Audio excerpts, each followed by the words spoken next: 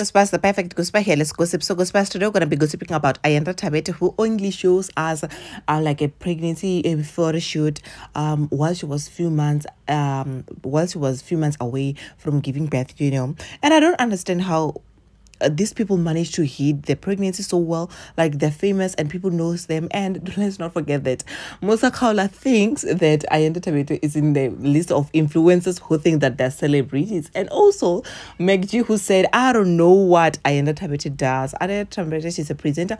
And also, I think she did well by hiding her pregnancy, because there are a lot of people who are genuinely, evil, and then who does not genuinely care for you, who can do something to you, to harm you or to harm the baby. I think this is so wise. Those people, those celebrities who does hide, I like them.